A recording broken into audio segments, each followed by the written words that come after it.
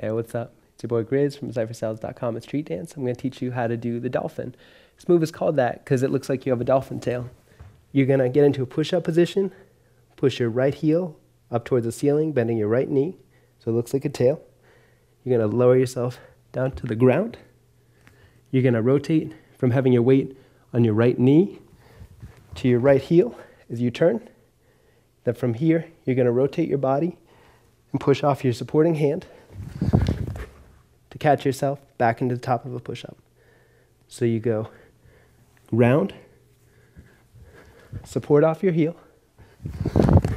push-up. Ground, support off your heel,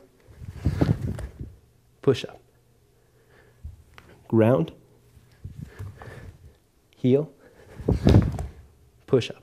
So for the dolphin, just want to give you a couple of tips.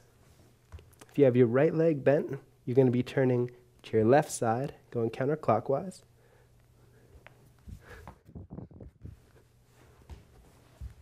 So you're going to be turning away from your bent right leg.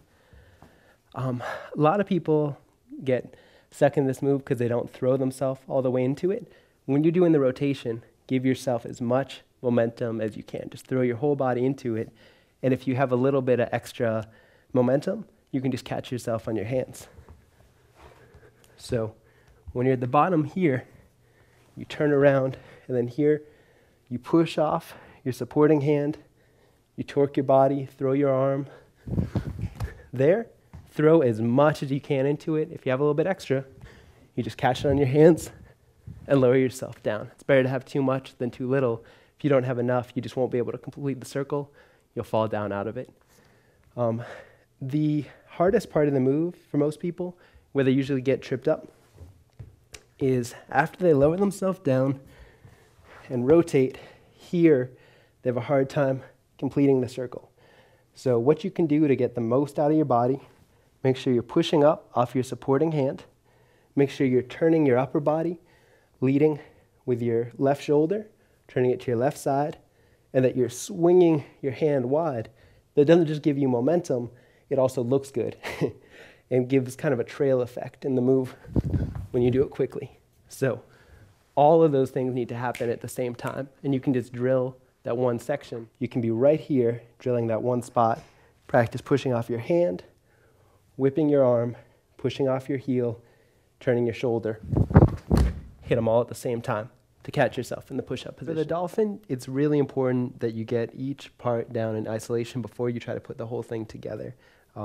I know that you're going to want to just make it flow and hit the whole thing, but if you can isolate each movement and do them separately, doing it all together won't be any kind of problem. So make sure when you're training that you just break it down nice and slow. Do ground,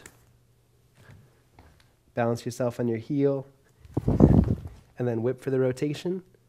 Lower yourself from the push-up to the ground. Turn onto your heel, whip the rotation. And once you can get all of those nice and smooth separately, you can start working on just doing it all as one sequence without any stops.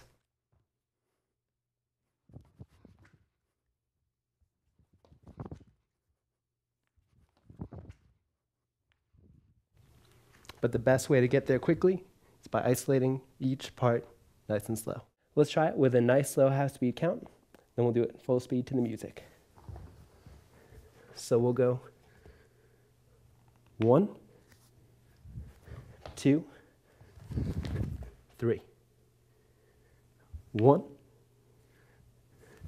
2, 3. 1, 2, 3. 1, 2, 3. 1, 2,